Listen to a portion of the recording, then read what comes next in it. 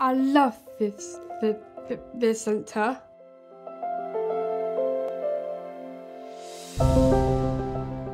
When Imogen finished school education, we were quite apprehensive in terms of what she was going to do.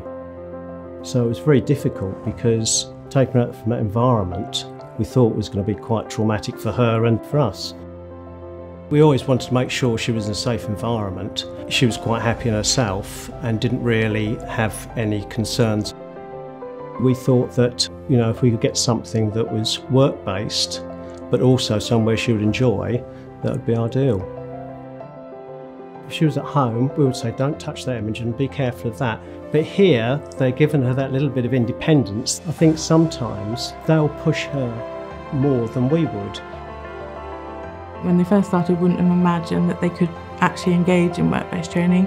And I think some of their families may not have felt that they were able to do that.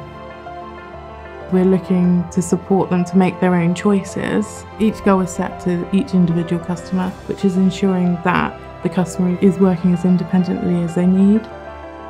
We're giving them the opportunity to not kind of get lost in the system, and I think to shine more than they would necessarily if they went to a bigger environment.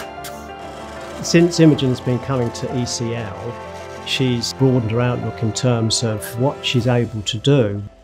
She's struck up friendships with quite a lot of people, in fact probably most people.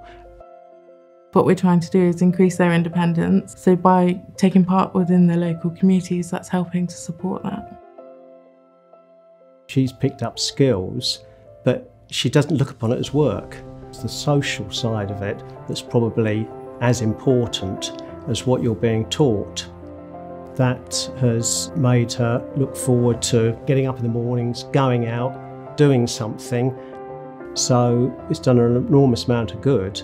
We've obviously been very happy that she's here. Oh, it's my best day of my life because it's my best job. I love it here.